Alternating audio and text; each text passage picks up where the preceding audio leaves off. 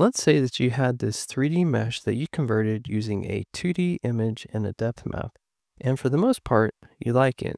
But there's one issue. I'm going to uncheck the use transparency. The background of the mesh is still there. Let me show you in solid mode. So the background of the mesh is still there. And on the back side, it's hollow. So ultimately what you want to do is cut out that very back side of the mesh and seal it entirely. Basically, it would look something like this here. Okay, so the background of the mesh is removed entirely and it fills the backside. Today I'm going to show you how to do that with my tool called zForm, but you can also do it manually by hand using modifiers. The most important part is ensuring the main objects in your scene that are closest to the camera view are not touching any of the edges of the image, like this one here. On the right side, it does get pretty close, but it doesn't touch. Ideally, you want your object to be less close than this here, but it still works for this example. If by chance your main objects in the scene do touch one of the images, you can still cut out and fill the backside of the mesh, but it's going to be more of a manual approach. I have another video on that technique, and I'll include a link in the description. And in terms of the depth map, it would also be helpful if the tool you're using to generate the depth map could generate depth maps with a transparent background like this, but in many cases it's not necessary. I'm generating depth maps with my own tool called Depth Map Batch. It can generate depth maps for a batch of images in a directory, a video file, or a single image. But you can generate depth maps online in places like Hugging Face or set up your own local environment in something like Comfy UI. I built the tool so that I can continue my workflow in Blender and speed up processes. Okay, let's start from the very beginning. I'm going to delete everything in the scene by pressing A and then delete. Next is opening up the original image, which is this one here. Then I'm going to find the corresponding depth map, which is this one here. And then scroll down so you can adjust the depth. I'm going to leave it at 1. I'm also going to leave the subdivision at 8 and the smooth factor to 1. Then at the bottom, I'm going to click Apply Depth Map. So this is what it looks like. Let me go into solid mode. This is what the mesh looks like in solid mode. Now we're going to remove the back side of the mesh as well as seal the back side.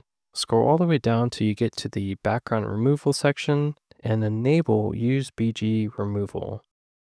This will create a new cube. It's going to be the Boolean cube we're going to use to cut out the back side. So the next thing is just scaling the cube to make it a little bit bigger than the entire mesh. I'm going to stay on the front view and press S to scale. Then I'm going to go into side view by pressing 3. And I'm going to scale the cube again by pressing SY to scale it down on the Y. Then I'm going to move the cube by pressing GY. I'm going to move it back to where I want to cut out the mesh. Any of the mesh that's inside this area of the cube will be cut out. So let's take a look. Let me get a little bit closer from the side view. Okay, everything looks good from the side view. Now I'm going to go to the top by pressing 7. Then on the front again, yep, everything's good. Now we use the eyedropper. So I'm going to click on the eyedropper and select the Boolean cube. So it's this one here. And there you go. So we've removed the back side of the mesh. There is a little bit of an issue. You can see the artifacts on the bottom here, these two vertices. That's pretty easy to fix. Let's take a look at the backside real quick. The backside is not sealed yet, but don't worry. We're going to make a little adjustment to the cube. So I'm going to select the cube and I'm going to go into side view, kind of like this right here.